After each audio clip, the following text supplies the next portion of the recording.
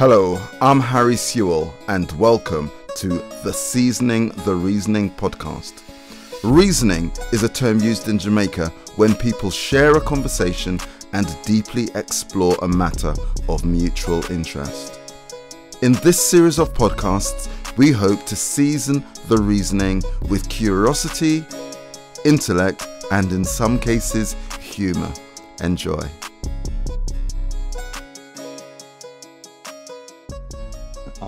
Welcome in our conversation today on the Season of the Reason podcast. We've got Rob Berkeley Rob's an award-winning busybody, recovering academic and civic tech geek and community policy nerd.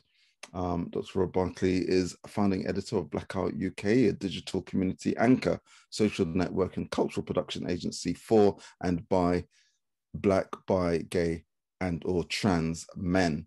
There's a lot more we could say, but welcome. Great, we've met in a number of contexts and it's kind of great to have you on the Seasons Reading podcast. Yeah, I kind of just want to have a conversation really about Black masculinity, and just kind of start with this point really, that over the years there have been many debates about what it means to be a man, and just kind of wondered where you were in this debate. It's one of those questions that bounces around, and I try not to answer it because I don't know, and actually I quite like that not knowing. So there's a suggestion somehow that there are some fixed things about manliness, masculinity, and I'm a sociologist by training, so I think those things are fluid and will shift and change in response to the world around them. So what it means to be a man now and what it might mean to be a man in 2 weeks' time could be very different things. And is there a need for clarity about kind of masculinity as opposed to femininity, the kind of clear gender roles? Because I know there are theories in sociology and ideas about productivity being dependent upon having role clarity, which might include role clarity based on gender lines. I mean, I know you kind of avoid the specific question, but what does that mean? I think that there's mileage and benefit in understanding the ways in which masculinity is performed, the ways in which it operates in society, because of other commitments that we have to justice, to not kind of stabilizing injustice in the form of patriarchy. So, for the sake of a future in which we can all live up to our potential, we should understand the structures that we're in. And one of those is the way in which masculinity is operating in a society at the moment. So I was being slightly glib to suggest I don't know. I have a sense of the ways in which it's understood, but I try not to reify it by saying I'm a man and defining my masculinity by certain sets of behaviours that are defined externally from me. Okay, great. And I suppose allied to that is the kind of feminist critique of patriarchy, as you kind of mentioned, and then going back to that critique of gender identities. For some, that's a central point, not for all, but some it might be a central point about kind of critiquing it. And I know in J.J. Bowler's book Mask Off, he describes the fact that feminism provides an opportunity for men who are kind of trapped in very narrow definitions of what it means to be a man, and feminism kind of opens up the possibilities. And in my work kind of linked to mental health, I know some of those restrictions people put on themselves or others put on them kind of leads to all kinds of problems, including, as you probably know, that 75% of suicides in this country are by men. So it kind of, has massive consequences. I mean, where do you stand in terms of, your kind of thoughts about the role of feminism and being an asset to us as men? I think feminism opens up possibilities, but it also closes them down. So while feminism as a lens through which to understand the world is disruptive, is something which would enable men and women to free themselves from these imagined structures that are no use for them. It also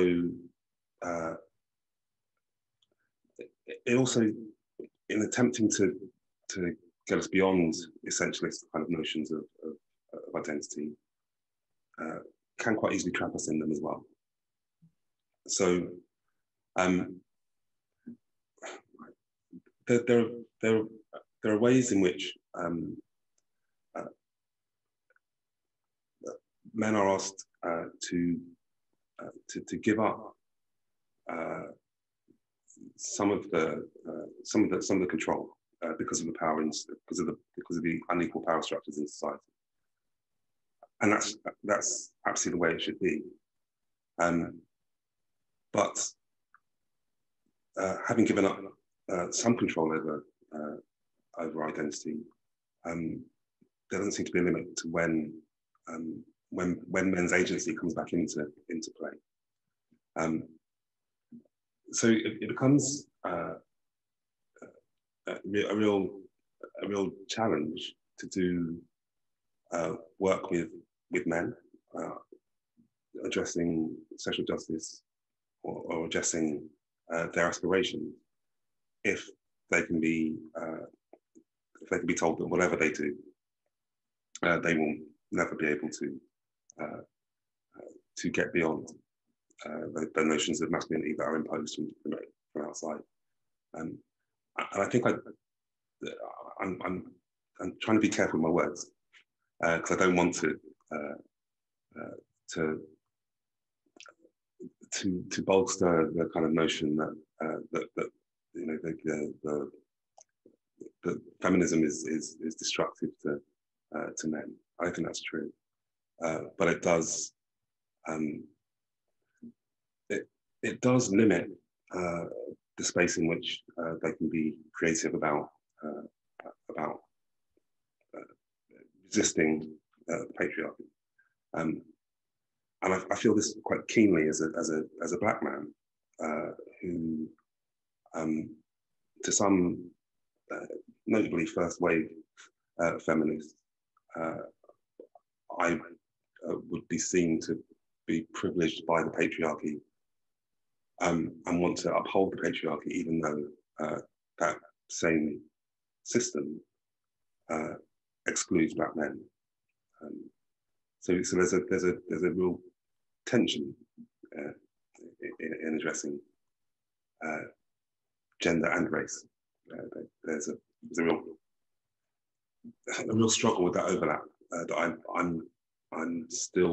been working through trying to understand it better, and I'm not sure that I'm getting very far. It's kind of interesting hearing you speak and the kind of reflective nature of your responses. And yeah, it's kind of funny. People often jump onto podcasts, not necessarily as guests, but people who listen with the hope that they're going to hear someone giving them certainty and giving them clear directions and holding a space for uncertainty. I personally kind of think is really beneficial. And, in fact, my day-to-day training, I'm often saying, actually, I don't see my role as instructing and telling you how to do this thing. It's, keeping open the possibility that we're together finding our way. So, yeah, just kind of wanted to know, it's kind of interesting hearing your responses. You already kind of touched on the kind of intersections, and I don't know if that's a language that you use between, being black and being a man. And yeah, I kind of just wondered, what your thoughts are about the unique challenges of being a Black man? I think I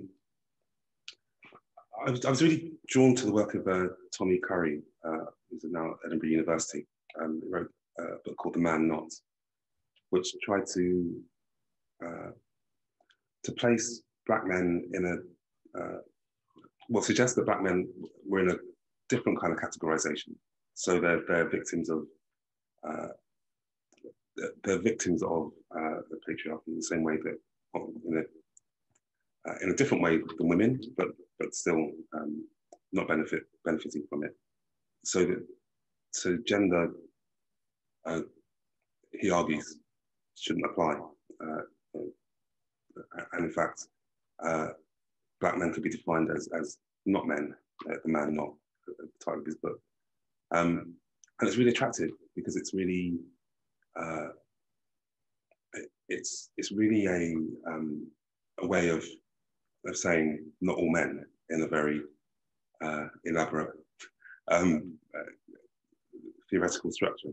And I think there's something, there's some more exploration to do around his concepts. But for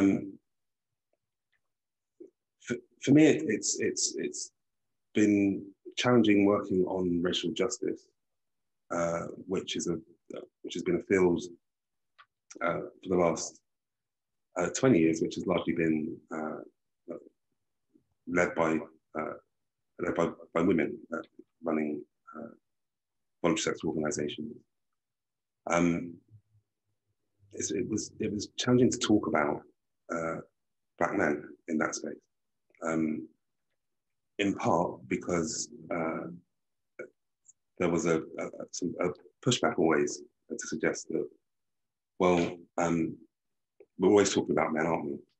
And you would often, in fact, I commissioned a number of studies, and it's much easier to do the studies of Black women's unemployment than it was to do a study of Black men's unemployment, for example. So there's a way in which the history bears really heavily on the present, and it's again constrained and squeezed the space in which to talk about Blackness and masculinity at the same time. Just a quick point of clarification. When you said it was much easier to do studies on, Black women's unemployment, was that much easier in terms of attracting the funding, or just much easier in gathering the data? What made it easier? So much easier in terms of attracting the funding, because there's because from funders there was this sense and suggestion that actually that was refreshing to see work on Black women. So I think if we were to do a kind of audit of racial justice work, perhaps apart from criminal justice, we would see that actually the research has been quite balanced over the last 20, 25 years.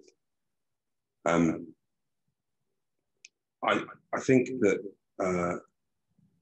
politically, the small p, it was always challenging to raise the question of men in those spaces and say, well, Tommy Curry's work expressly starts with looking at men as victims of violence. We don't really talk about men as victims nearly enough, particularly Black men as victims. So if you imagine a conversation about knife crime, it's often about men as aggressors and not men as victims in their spaces. It's when you look at the ways in which police, whether it's policing or in education, to exclusion from school for my doctoral study, and yes, there were young women and girls excluded from school, but they were a much smaller proportion of the whole. yet there was I ran into quite quickly a critique about young women being ignored in that discourse. So there's a way in which the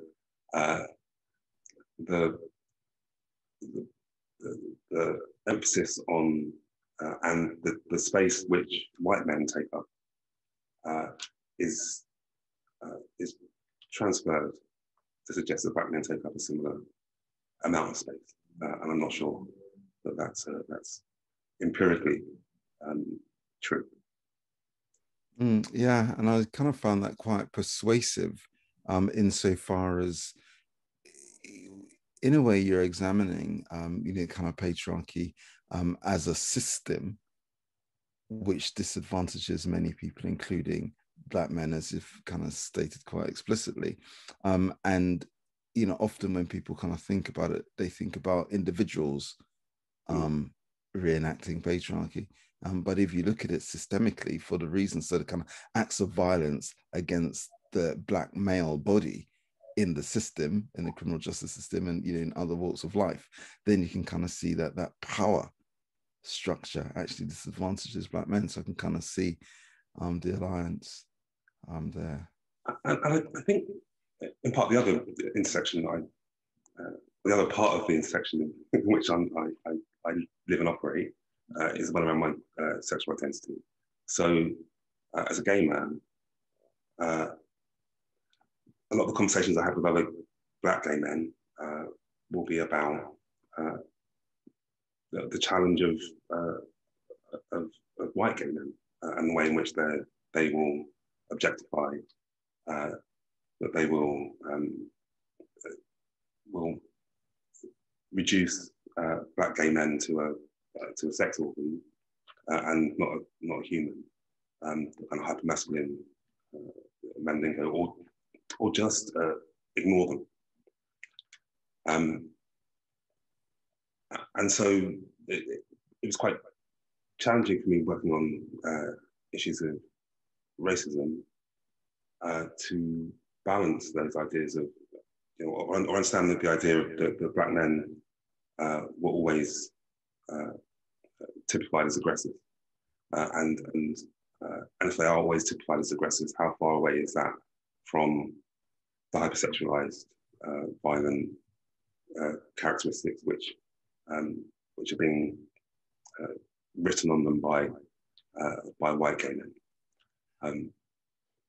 So there's a way in which there are some traps there that you can fall into in that discussion, and that's a real shame, because actually these are really the kind of things, really the kind of space in which more conversation would be very, really fruitful. As you said earlier, kind of that idea of holding space requires people to be able to hold, to hold ways of understanding their experience, rather than sticking to a dogma. Also, there's a tendency in any kind of theory that becomes highly political for it to become dogmatic.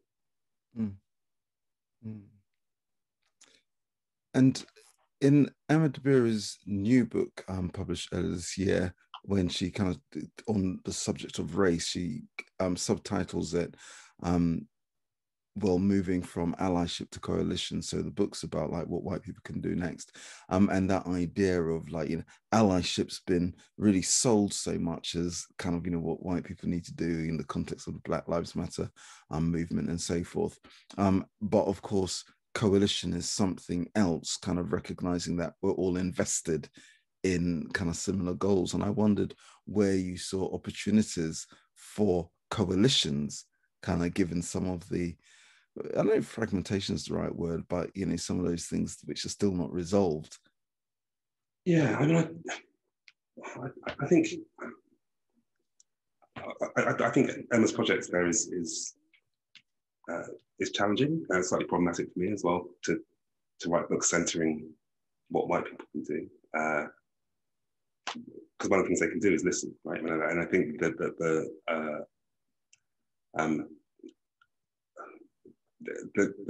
project told me all I needed to know about the publishing world, and the way in which we need to sell books, right? So I get it, but I think coalition is difficult unless people feel that they can be honest about their experience and what they're seeing and what they and able to develop shared understandings of the way in which the world operates. And I established Blackout about 5 years ago, in part to encourage and enable a conversation. And the opportunities for queer women and queer men, for example, to sit in the same space and talk about our shared experiences and our shared aspirations have been minimal. I've tried to create some. There aren't many that I have access to that enable that conversation, and I hope that that's not so true for younger people, but actually for those that I'm working with currently, if I ask them how often they had sat and spoken with Black lesbians, they would suggest it was very few times. And that, so one of the things that white people could do, if we're following Emma's lead, would be to get out of the way, actually, so those conversations could happen. It's very difficult to write, to engage, to create spaces that are approaching safer across those gender lines, I've found. So coalition requires conversation, and there isn't enough of that going on. And I wondered, it's kind of funny when you talk about like white people getting out of the way, or it's kind of, freeing up, and it made me think of Toni Morrison's kind of idea of the white judge, and how actually in order to write, you have to just like not take account of your white audience and self-censor, and to just write as if they weren't there. And Ibram X. Kendi's kind of continued in that vein, not necessarily to write in that vein, but certainly to speak in that vein. Yeah, I kind of wondered whether or not that's the kind of thinking you had in mind. Completely, and so the whole project of Blackout, which started as a website,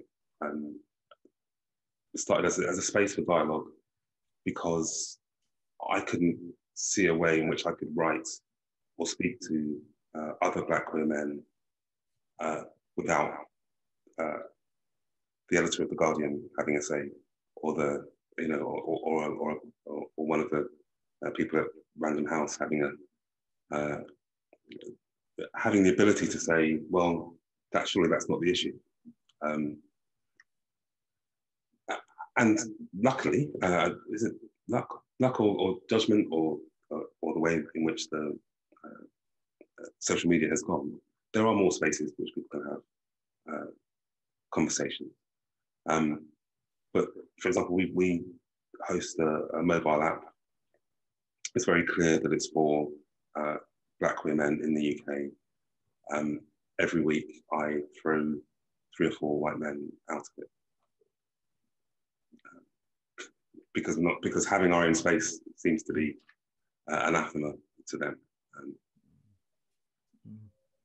Okay. It's kind of really interesting kind of hearing about these various intersections, and I don't know, depending on which day maybe or what time of the day, it kind of feels to me as though, like I used the word fragmented, as though we live in this society that is fragmented, that there's kind of so much happening in terms of the splintering, And I kind of think about Brexit and the kind of I'm Remainers, or not, I'm not sure it's about splintering. I think it's about coming ready to the conversation. mm-hmm. So, you know, I've been accused of being a separatist, and actually, no. What we're doing and creating a space that is focused on Black queer men and for them and by them is helping a number of us to articulate what's going on with us. You know, how do we make sense of the complexity of the kind of warp and weft of living in kind of modern society, unless we can take some time to compare notes. You know, in terms of race, you know, if there are only two Black people in the village, do they just not like you, or is it racism?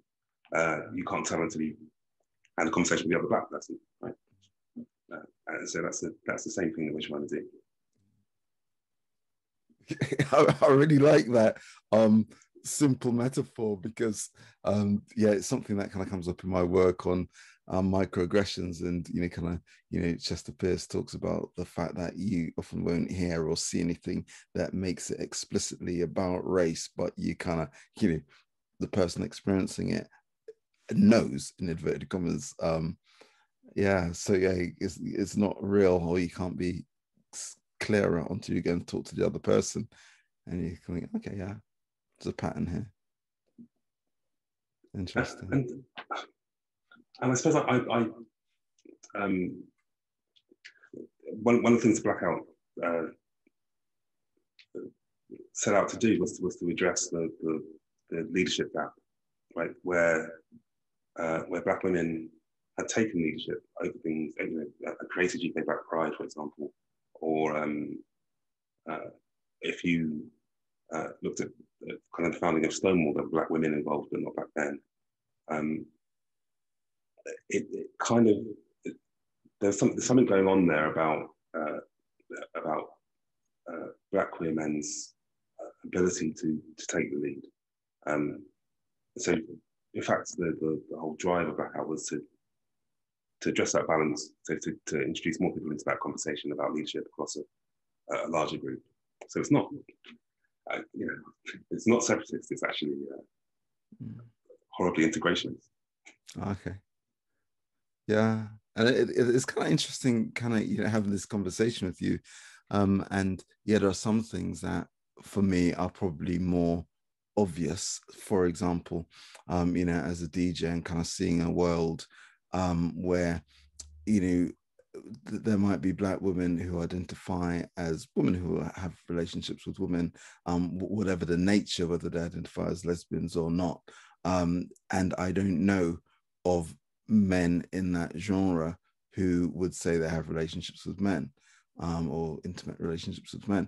And it's like, yeah, it's very clear that there's a very different kind of experience, not just within the groups, but the groups within wider society. Absolutely. And the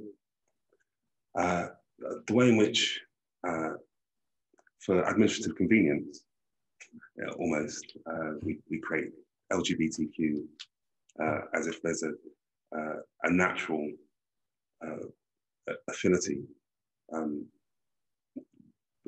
We make communities, we build communities, we are intentional about community.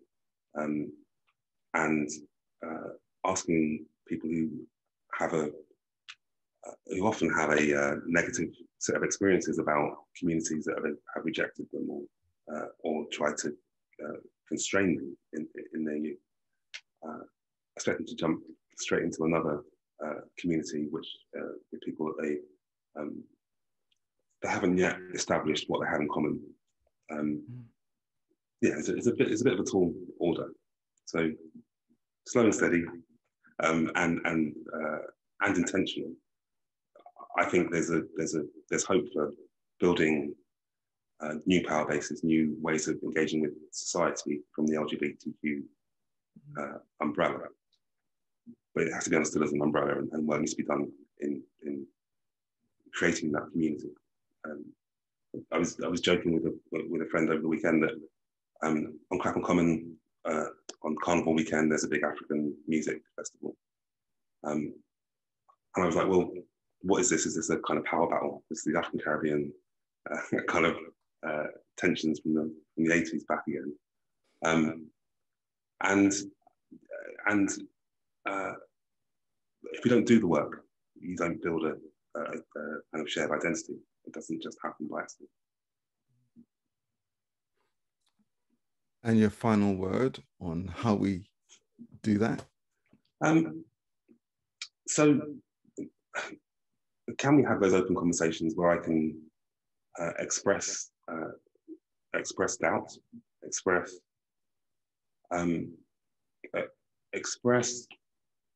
concern about what someone else holding a theory over experience might mean for me,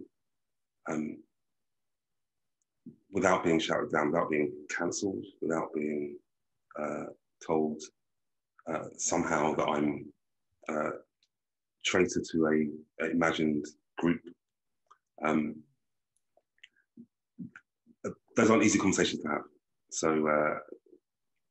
So the habit of building something together, almost whatever it is, if you were to have a common enemy, that's often quite a good way of building a sense of solidarity. But building something positive, art, music, are quite good ways of bringing people together. And so that's what we're currently engaging in with Blackout. We're reopening Pearl Alcock's Bar that operated in the 70s in Brixton, as a means of bringing people together to talk about what it means to have space, what it could mean to build something new together. I'm hoping the margins there, people will understand, or we'll be able to develop conversations where they can actually ask each other, honest questions about how they really feel. So from digital to actual bricks and mortar. Yeah, and it's really exciting to do. I think increasingly I'm convinced that that without the bricks and mortar, the digital doesn't really hold. Excellent. Well, thank you so much. Thank you so much for joining us, Rob. Thank you. Oh, it's been a pleasure. What an amazing conversation with Rob. It's kind of really striking doing these. As I said in the piece, it's kind of holding a space where there's exploration without absolute certainty. And also, kind of thinking you've got identities imposed externally before there is any real, I don't know, he avoided the concept of coalition, but any sense of shared identity, that work, and Rob said the work needs to be done. So I guess that could be translated to so many other contexts where either policymakers or a dominant narrative develops in society about people belonging to a group, and that's externally imposed. Kind of left a lot of kind of questions and thoughts for me over that. So please keep tuning into the Seasoning the Reasoning podcast. Thanks so much.